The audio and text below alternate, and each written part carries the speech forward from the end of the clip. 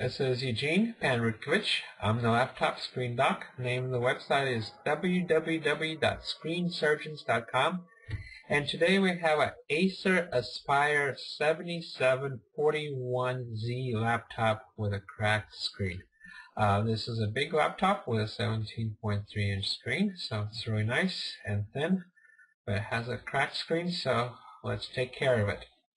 Alright, the first thing you want to do, this is especially important for LED screen laptops, is remove the battery. So you unlock it here, and then you slide this lever, and the battery comes out, like so. So remove the battery first. Next, what we need to do is remove the plastic bezel, also known as the plastic frame. And this frame is held down by two screws down here, and they're hidden by some plastic covers. So let's go over the tools we're going to use to do this job. We have an X-Acto knife with a pointed blade, a pair of metal tweezers, and a small electronics screwdriver with a PH1 bit and a smaller PH0 bit, and some sort of prying tool, plastic prying tool. This is a custom tool, but you can use either a kitchen spreading knife or a guitar pick will do the job also. Okay, so first thing we want to do is remove the plastic covers that are hiding the screws. We use our X-Acto knife for that, and we attach the covers on the side so we don't lose them.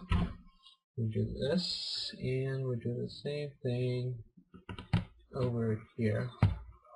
Hopefully we're still within the camera angle. I have to figure out how to place the camera perfectly on my forehead. So it's there. Okay, it came off and the screws are exposed. So next we unscrew the screws. There's one, and there's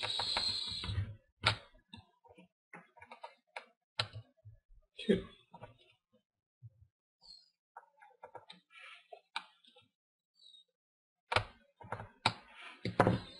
Alright, two screws. Okay, next comes probably the hardest part of this job. Ooh, I found my plastic cover, so we can adhere it here. So next is the hardest part of the job, is to remove the bezel. What I like to do for this is go on the screen side and start gently prying it up with my fingertips and listen for the snapping sounds. If you hear snapping sounds, that's a good sign. So we go around, and if we get stuck on a place, we go somewhere else, like so. And let's keep going around. There's also some adhesive, so it's attached to the screen, so you have to use some force. And you can listen for the adhesive coming off. So slowly coming off. This might take you a while longer. I do this a lot, so I did this pretty quick. So just take your time on this, and sooner or later it's going to come off. So like so. It comes off, and we put it to the side. So now we have this screen. This type of screen, it's attached to the metal mounting brackets, the screws on the side. So let's see if we can easily access the screws. And there's 1, 2, 3, 4 screws, or 5 screws, can't quite tell. So what we need to do is to get to those screws, and in order to do that we have to tilt the screen forward a little bit. And in order to do that, we undo some screws that hold the metal mounting bracket at the top. Okay, one screw and two screws. Make sure we remove it on camera range. Okay, and the screw came off. Alright, good thing this is a old screen, not a new screen, because that may have damaged the screen. But that's okay, we're all learning here. Okay, so I count 3 screws on each side. Now that we loosened up the top, we can tilt the screen forward and we can access these screws. So let's start undoing these.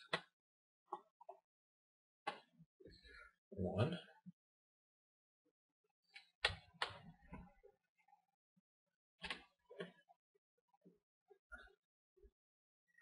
2.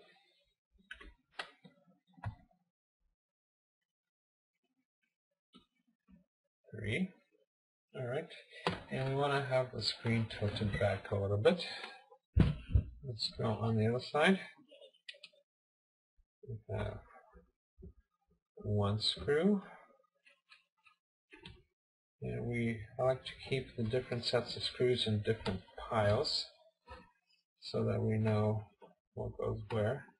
And put the piles in chronological order as you work on the laptop. That is, one pile, one place, then the next thing, the next place, and so on. So you can, when you go backwards, you can just go backwards with the pile of screws. So don't have the screws scattered haphazardly all over the place. Okay, so we removed all the screws that are holding the screen, and we start tilting it forward, and right away we see that the webcam cable is attached to the back of the screen. So we remove it so we can get to the screen, and then we take a look what's going on back here, and the cable has adhesive on the back too. So we remove that adhesive, and now we can safely tilt the screen down, and let's see what's going on here. This is a LED screen, and it has 1 connector. So LED screens, I should say most LED screens have 1 connector, and it's here. And there's some adhesive on the back of this cable, so we lifted it up, and there's some adhesive tape on top of the connector. So we lift that up, slowly lift it up so we can remove the connector. Okay, let's get a close-up, see what we're doing here. Okay, once we lift up the adhesive on both sides, to remove the connector, you just slide it backwards and it's out. Okay, and we have the screen out. It's a 17.3-inch LED screen. It's fairly common as of mid-2011, so not too hard to find. And let's look at the part number.